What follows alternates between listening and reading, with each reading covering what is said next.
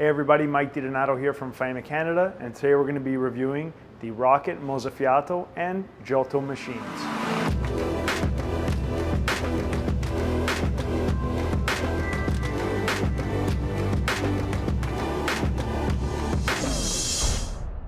When looking at these two machines, we first need to differentiate between the two specific models, Mozzafiato and Giotto. They are essentially the same machine with a few differences. The first being the cup rail. On the Mozzafiato, this cup rail is fixed and cannot be moved, whereas on the Giotto, it is removable. You can simply pull it up or down very easily. In addition to that, the design of the machines are slightly different. What you'll notice on the Giotto is it's more of a diamond-shaped machine with more depth in the side panels, whereas the Mozzafiato is a very straight line, very hard-edged machine. Now that we've discussed the difference between those two models, let's talk about the difference between them in regards to the Cronometro Type Vs and the Evoluzione Type Rs. The primary difference there is both machines come in both models. Now, in the Type V machine, you get a vibratory pump, you get your PID controller and shot timer. In the Type R, you get a rotary pump, which gives you the ability to actually plumb in the machine or use the reservoir that comes with it. And in addition to that, you also get the PID controller and the shot timer. Other than that, the machines are essentially the same. So if a rotary pump or plumbing the machine in or having that option is important to you, then the Evoluzione is the right machine for you. In the event that you'd rather just use a reservoir, you don't care for a rotary pump, then the Type V is the right machine for you. Now that we've discussed these machines in detail, let's look at some of the accessories I'm going to be using to prepare coffee today. I have my Rocket tamping station, I have my Rocket tamper, my black Fausto grinder, my Rocket knockbox, my beautiful Rocket Espresso cups, cappuccino cups, flat white cups, and my Rocket branded frothing pitchers. They come in black, white, and stainless steel. When looking at these machines, one of the biggest things that really puts Rocket on the map is the fact that they're using the E61 group head. That group head, designed by Fama in 1961, in my opinion, brews the best espresso. It always stays hot, and it always gives you a really nice, robust cup of coffee.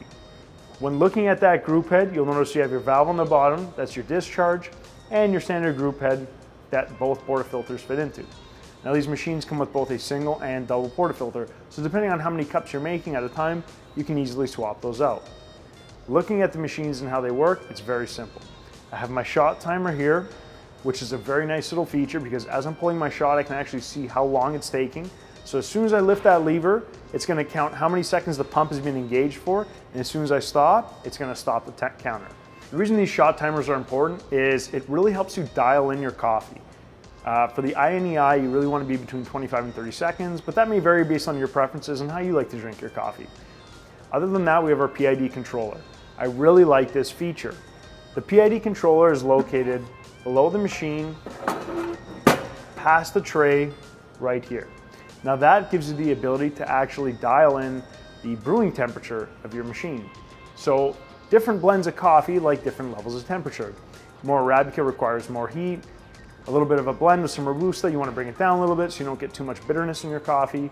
Having the ability and flexibility to change this is really a game changer for people who want to dial in different types of blends and different espressos that they really like. Now, another thing about these machines that I really like is they have a single boiler and a heat exchange. What that enables you to do is actually froth and make your espresso at the same time. Now, simple single boiler machines or single thermal block machines don't enable you to do that because you can either do one or the other. On these machines, whether you have a Type V or Type R, you're going to be able to froth milk and brew your espresso simultaneously. Let's try coffee. Now some pro tips before doing this. It's important to let your machine heat up. You're gonna get to that 1 bar region, that's how you know you're ready to go. In addition to that, some people like to brew a few shots just to make sure that their portafilter is hot.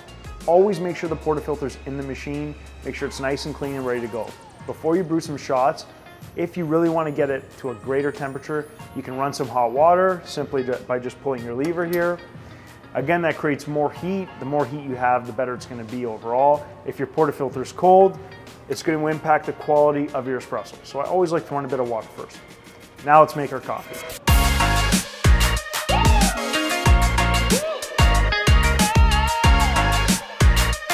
When the cups are sitting on top, you're actually going to get some heat in there.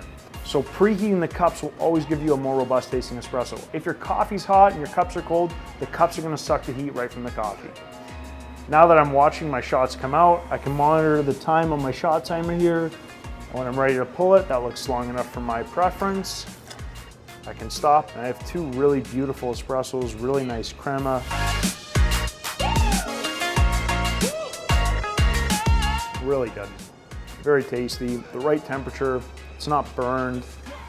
This took a little bit of time to dial in, but that's the beauty of these machines. If you're someone who really likes to play with them, tinker, and kind of dial everything in, this is the right route for you. Let's try a latte.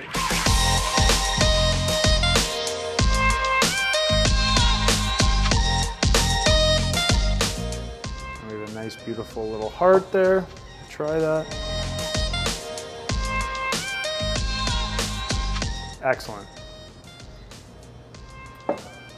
Now, like anything else, it does require a little bit of practice. So these machines are a labor of love. It's something you really got to commit to, and that's half of the fun of it. I do love both these models, and in regards to styling between Giotto and Mozzafiato, it really depends on what you like. I really like the Giotto. I like that kind of beveled diamond style case. I think it's beautiful, it adds more depth, but it's up to you. Now between Type V and Type R, that's a personal thing. I personally would plumb in my machine, so the Evoluzione Type R model is something that I would lean towards, but it depends on what works for you in your kitchen. That might be a bit extra, a lot of people won't really do that, so the Type V would also suffice. Overall, I love these machines. I can't really recommend them enough. The espresso quality is phenomenal. I love the PID where I can kind of dial in the temperature. I also love the shot timer. It's a nice little feature where I can see how long, how quick my shots are rolling.